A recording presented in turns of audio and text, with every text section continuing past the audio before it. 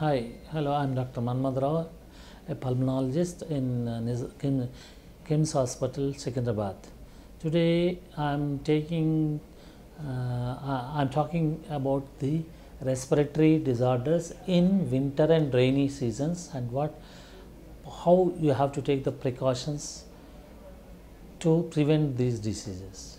You know, the winter and the rainy seasons are more suitable for these viruses, for infections, bacterial infections, because of the air.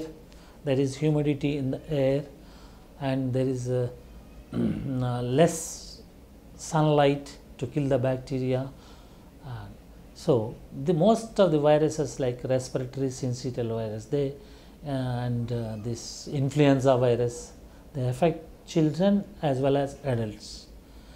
Children suffer more with this respiratory. If anybody in the house you got a influenza, that is flu, what you call local term called flu, and everybody will be affected. It runs in the family. It runs in the effects. And some of the viruses, these are very virulent virus. They may get, the children, they may get this pneumonia, they get meningitis, they get. So to prevent all these things, you have to take so many precautions, like not going out in the rainy seasons and not to get wetted in the rain, and taking steam inhalations, keeping your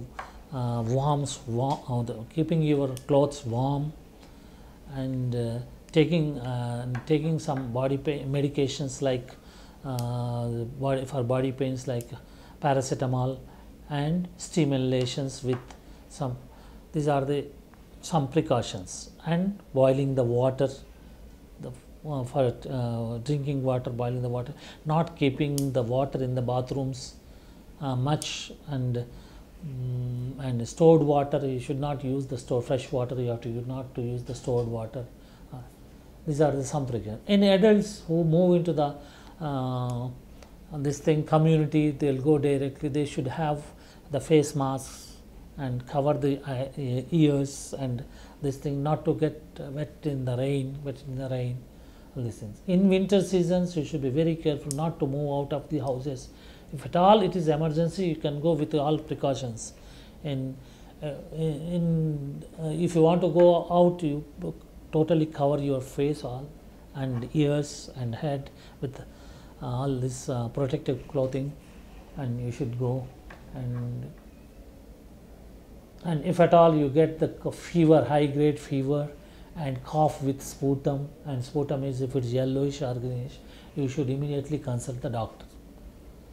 The other precautions you have to take is not to cough in front of public in the house. When you are getting cough, not to cough. Keep your handkerchief or hand in front of your mouth to prevent the spread of infection to others.